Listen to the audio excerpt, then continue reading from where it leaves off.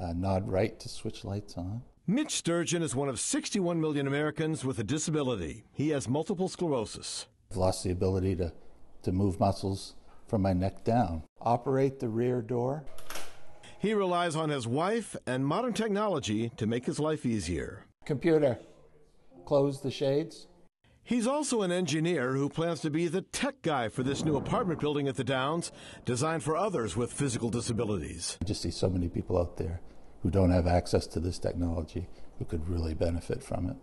This state-of-the-art apartment building is the brainchild of Paul Lynette, whose late wife Susan also had MS. Her impact on the community was significant, and that really drove us to realize that everybody should have the right to live life on their own terms. His company, 3i Housing of Maine, is partnering with Preservation of Affordable Housing to build this $20 million 51-unit apartment building in the heart of the Downs community. People are really excited about being right in the middle of everything. Corey Fellows says these apartments will not only be accessible, they'll have cutting-edge technology throughout for people with physical disabilities and their families who are at or below 60% of the median income.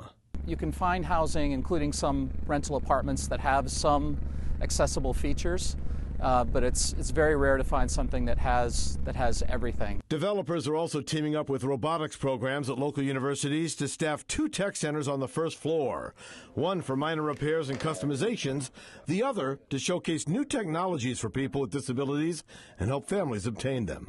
The technology is changing so rapidly that we're in the process now of doing a needs assessment. Developers hope to break ground this spring, and these high-tech apartments will be available sometime in 2026. In Scarborough, Brad Rogers, CBS 13 News.